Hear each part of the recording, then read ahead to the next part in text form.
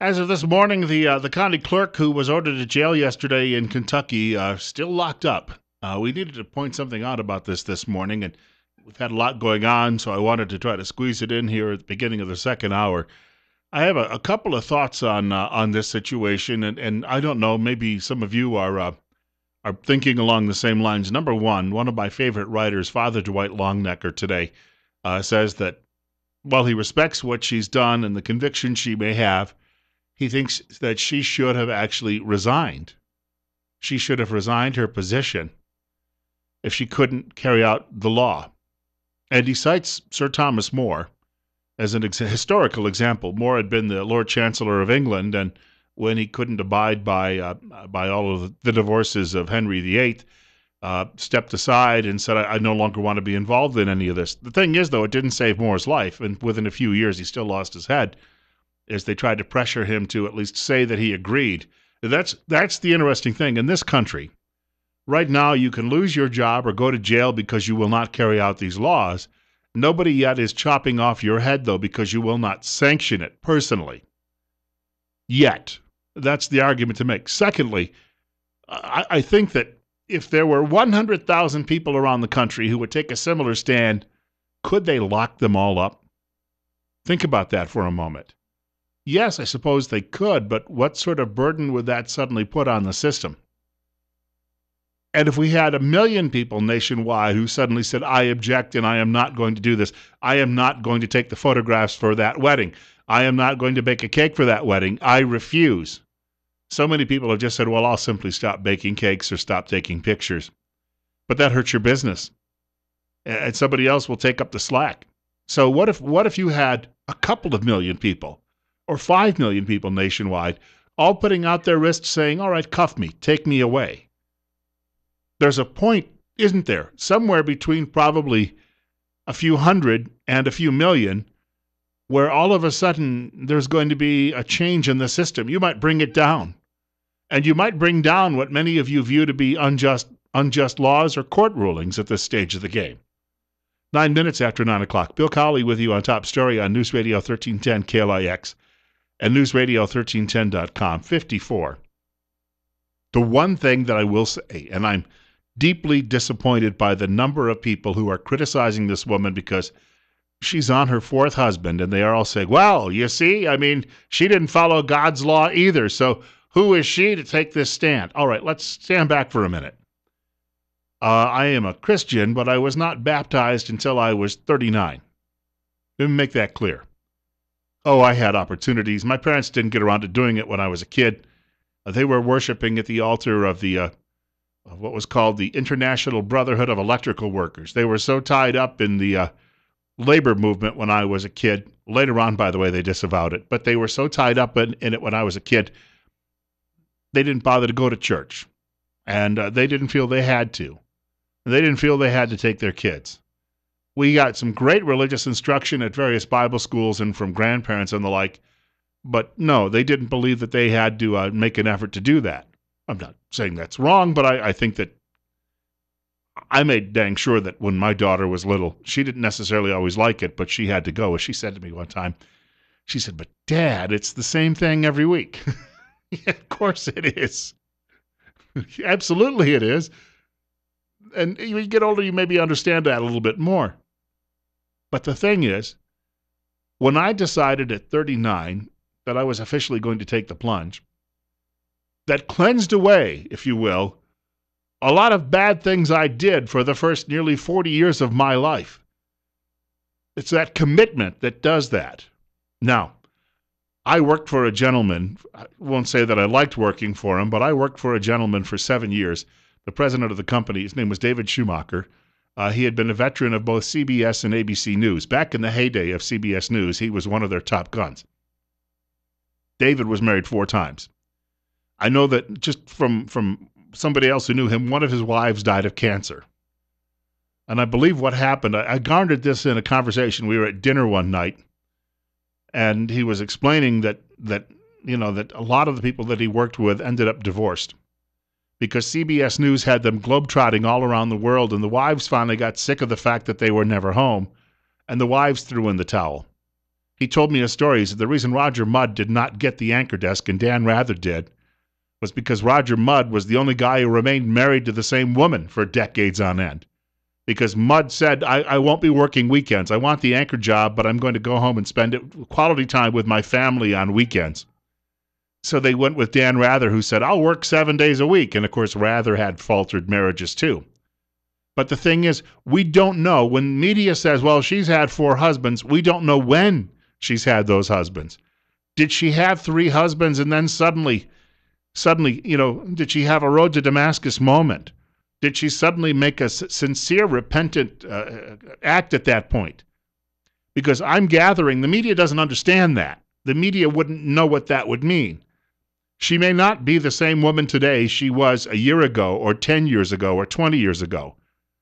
People, and for the people out there who have just a vague understanding of Christian faith, that might be the media, of course. They wouldn't know that. So they would just say, oh, well, look at her, ha, ha, ha. And your homosexuals would say the same thing because obviously they're looking to deflect the criticism from their lifestyles. It's 9:13. Bill Colley with you on Top Story on News Radio 1310 KLIX and newsradio1310.com. 736-0300, and you're up next. Another one of those calls from outer space. Is it Morse code? Is that what somebody's actually transmitting? I just a little curious about that. Could be a very important message that we're missing at this point. 736-0300. That number again, 736-0300. Also, my email is bill.colley@townsquaremedia.com, bill.colley@townsquaremedia.com. And you're up next. All right, you can listen to the phone, and that we want to get caught up in the delay. Go ahead. Yes, God's law is the same yesterday, today, and tomorrow. You got to give the ladies some props for sticking to her guns. I mean, if they really wanted to do it, somebody else could have got up on the counter and got that done. But the other thing is, why is it lately that they have to take away one person's rights to give another person their rights? I mean, I understand the gay people said that they want a case. I don't agree with how they want the case, but they want the case. They want to get married. I think they should have had union, not marriage. Right. But it's neither here or there. She has rights, but yet their rights trump hers.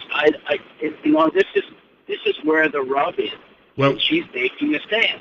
And we've got a rough connection. I think I got most of that. And I'll say this. The folks on the left don't really care, right? They don't care because they don't really believe. I mean, they just give lip service to faith if they have any consideration of it at all.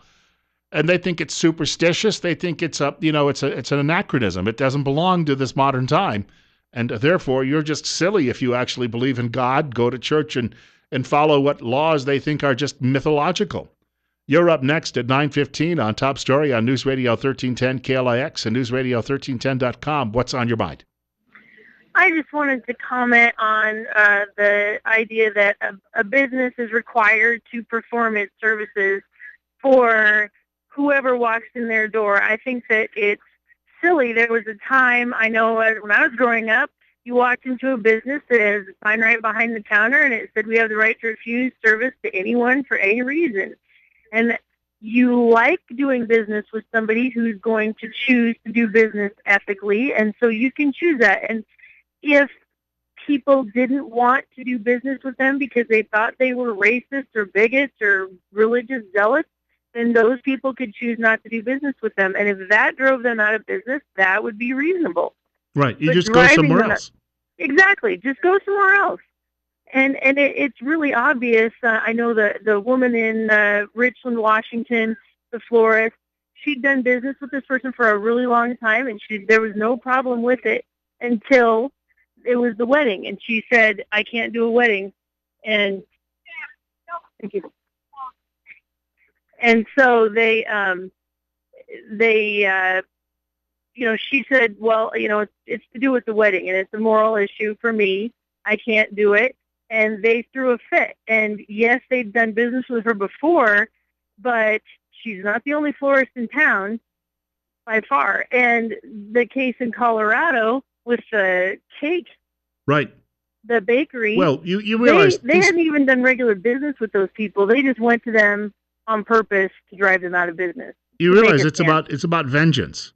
Yeah, exactly. You've got people who are angry because they're not sure of their own lifestyles, and they've been riddled with guilt and their own doubts for many years. And it's a little bit like that reporter who shot up the two former coworkers last week. He is so wrapped up in his own shame and his own his own shortcomings that he wants to take it out on somebody else. Right, and I think that it's far more valuable for us to be letting businesses work their own way out of it. If people don't want to do business with you anymore, then you'll go to business. If people do, then you'll stay in business and you'll be successful. And I think that's the way it should play out. That's the way the market should play it out. We run this stock market game. It's part of our economy. It's a huge part of our economy. Obviously, it runs our lives on a daily basis, whether it goes up and down. So let the market on every level play itself out, whether that's private businesses or public corporations. I thank you much for your time as well. And we had a fellow from the Cato Institute. I shared some of his comments yesterday on the air, and he simply said that. He said, these laws about discrimination, that's about the government. It's not about you individually. You individually can make up your mind of whoever you want to do business with. The government, on the other hand, can't exclude people. And that's a valid point. And he said people have forgotten that's how this actually works. I have to tell you, anybody who particularly, they would go out and single out a florist or a cake shop out of spite. That's the hater, my friends. That's the hater. If you're trying to put someone out of business. And you know what? We don't hate them. I think they're insane, and I think that they need some treatment. I think that they need someone to work with them. That means I care about them. But I'm not looking to put them out of business, and frankly, most of us say to each, his own or her own. But the fact of the matter is, they're out for blood. The homosexual lobby has basically, they felt oppressed for so long, now they're out to settle scores. And you know what? They're going to turn the tide of public opinion. And I'll point out, the Dred Scott decision, that didn't last. We have something in this country called judicial review. So you may have that right today to marry, which is created out of whole cloth, apparently. See, if government wasn't involved, we wouldn't even have this argument. It would be ridiculous. But we are open to the fact that some future court may look at this and say this is an aberration and completely reverse. That day may be coming, and these people want to push the envelope. They're just likely going to find themselves coming up on the short end of things once more. Call that a mixed metaphor. Bill Colley with you on Top Story. Hey, I've got some more news from the Twin Falls County Fair coming up a little later in the program. A week from Monday, I'm not going to be here Monday because it's Labor Day. I'm taking the day off. So a week from Monday, that's the 14th, I'm going to be joined in studio by Dr. Christine Pickup. She's a doctor of audiology, Mount Harrison Audiology. Now, they're located in Rupert. In fact, if you're familiar with the area, 1218 9th Street, Unit 2. And you can reach them. And this is for people who might need to see someone. If you already have been sent there, you got a recommendation from your primary care physician, or you got some concern. You think that you're not picking up things that are being said or the things that are going on around you with your ears. You can reach them at 208. That is Mount Harrison Audiology, 312-0957, 208-312-0957, or MountHarrisonAudiology.com. Hearing loss and dementia are linked. Hearing loss becomes a great burden on the brain as you have to expend more time and energy to decipher what others are saying to you. Treating hearing loss reduces the strain and makes hearing more natural. Keep your brain healthy by taking care of your hearing. Speaking of hearing, here's a thought. How come the people who run the sanctuary cities, places like Austin, Texas, San Francisco, California, Chicago, Illinois, how come they're not being jailed for violating federal law or court decisions? How come they're allowed to get away with all of this? How come this woman goes to jail, but if you violate the law and you're a liberal, you're allowed to continue to do that? 54. 924. Bill Colley with you on Top Story on News Radio 1310 KLIX and newsradio1310.com. And you're on the air. Hey, I'm just want to follow up on that last caller. The lady said that, if you don't like it, go somewhere else. And I tend to agree with that. But what about when we see something on TV that we don't like? Why can't we just turn the channel? Yeah. Well, that's been the recommendation for a long, long time from the television networks themselves. Cal Thomas jokes that way back in the 80s, that's what they used to say when Christians would complain about the degenerative state of television in this country. Thank you much for the telephone call. Our number, if you'd like to reach the program, 736-0300, 736-0300. Also, my email is bill.colley@townsquaremedia.com, bill.colley@townsquaremedia.com. So you've got lots of people who are nullifying laws in this country, or trying to. It apparently depends on which laws you're nullifying, though, about whether or not you end up going to jail. You're up next, and you're on the air on News Radio 1310 KLIX. Whether or not you end up going to jail. Hello. You're up next, and you're on the air on News. All right. Can we turn the radio down and listen to the phone? We have a delay, so if you turn the radio down and listen to the phone, you'll be much better off. Yeah, I've turned it off. Okay, go ahead. On the lady that they put in jail for standing up for her beliefs, what about when so many government entities that you go to get any kind of help or dealing with DOT compliances and things? There's so many different interpretations, and they don't all know all the rules. And if we don't like it, and we make any kind of statement, they don't even help us at all. I thank you much for the input. I want to squeeze another caller in here right behind that one. You're up next, and you're on the air with Bill Colley on Top Story on News Radio 1310 KLIX and newsradio1310.com. Am I on? Yes, you are. Go ahead. Hi, Bill. I just want to thank you for your program. You've been a true blessing to our community in our little valley. Checks in the mail. I wanted to share with you an observation I've made over the years. I have a nephew who is gay. I knew he was gay when he was 3 years old. And bless his heart, he really tried over the years to have relationships with the opposite sex. However, it didn't work out, and he about had 2 nervous breakdowns by the time he was 18. So he gave in to that lifestyle and started having relationships with men. He's about 23 or 24 now, and I've watched this beautiful, young, intelligent man grow into, I don't know what. The language that comes out of his mouth, the way he thinks. He was involved in the gay movement in Boise and just loves the anger and getting even with people. I just swear that they are just wired wrong, and my heart just goes out to them. You know, from a biblical perspective, you would say that they're possessed by a demon. Or demons. There are absolutely times when I would say that, yes. I know that that's not considered to be a modernist thing to say, but I have a lot of Protestant friends and many Catholic friends who would all agree with that statement. If there were demons in biblical times, those demons likely haven't left us. Correct. I thank you. We just have to hate the sin, but we still have to love that sinner. Yeah, we have to have compassion for them, and I thank you much for your call. That does not necessarily mean tolerance. One of the great thinkers in the Roman Catholic Church, a fellow by the name of Charles Chaput. That's a French name, but his mother's an Indian, and he was born and raised in Kansas.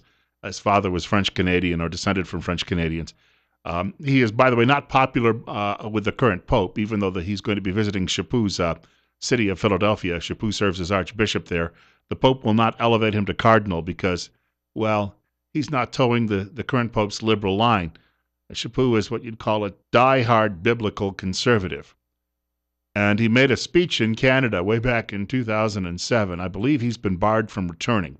He was speaking in Toronto, and apparently during a Q&A, somebody from one of these alternative lifestyles got up and said, well, you need to be more tolerant of us. And he said, I'm sorry, tolerance is not a Christian virtue.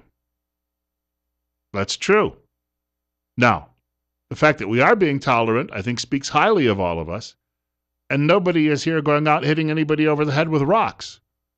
But I do believe that these people need some sort of, how shall we put it, therapy. I'm not saying a conversion therapy. I'm just saying a lot of these people with identity issues, demonic, I guess is how you could say it. It's very much potentially possession. If you come from a religious perspective. On the other hand, it could also be something that's just going haywire with the chemistry in the brain. We don't know. But if that's the case, then we darn right have to be at least compassionate. And that means we have to treat people just like we would treat anyone else that we meet every day. 9:30, Bill Colley with you, 54. Some news from the Twin Falls County Fair coming up in just a couple of minutes.